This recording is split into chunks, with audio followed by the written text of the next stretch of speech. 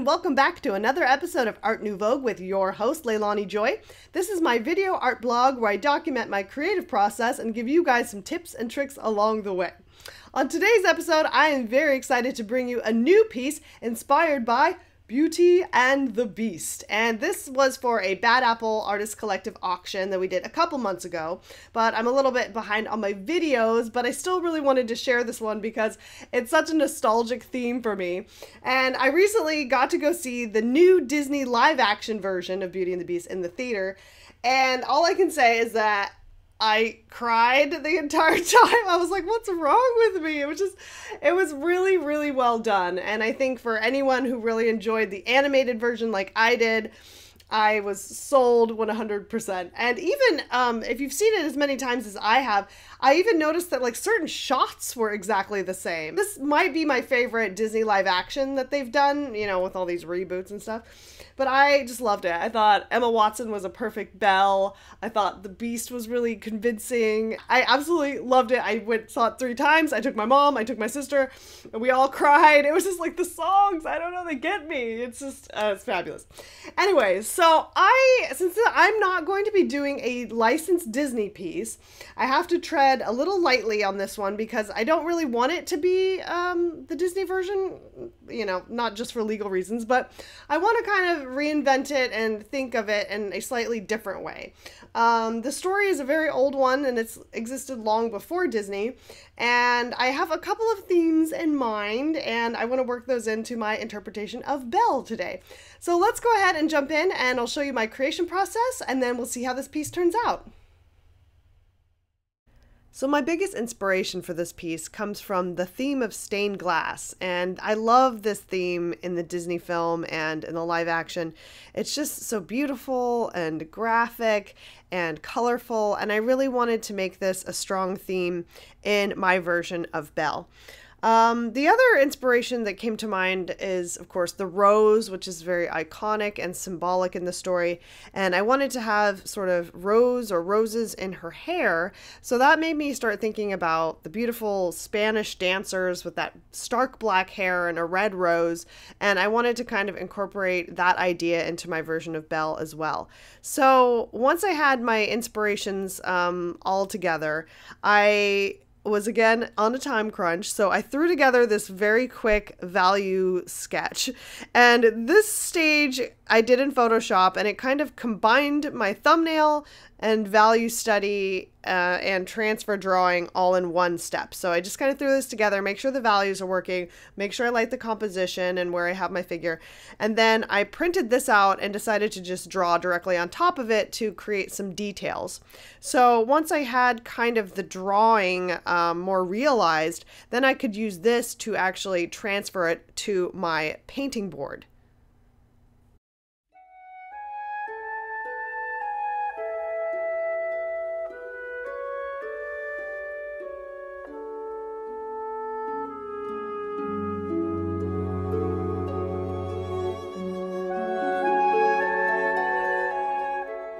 So for whatever reason on this day, I decided I wanted to paint with my fingers. I don't know, sometimes it's just fun to get like some paint on your hands. And it's not that often that I get to paint a really organic texture like stained glass. So I thought, hey, why not? Feels right, go with it.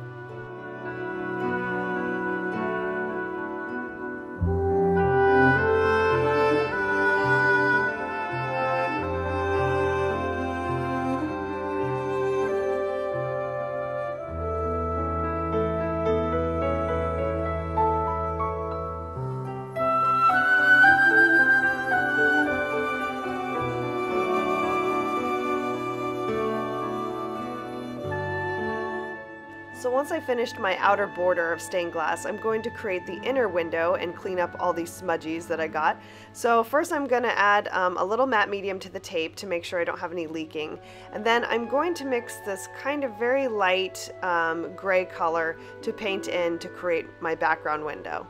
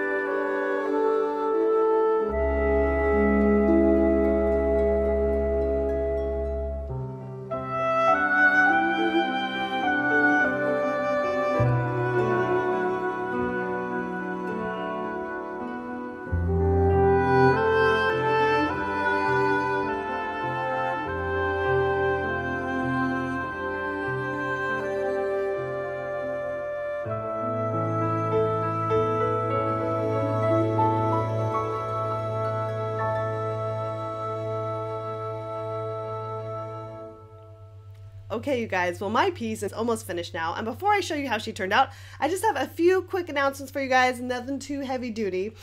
First up, I'm excited to announce that I have finally joined Patreon, and I am so excited to already have the support of a bunch of you guys.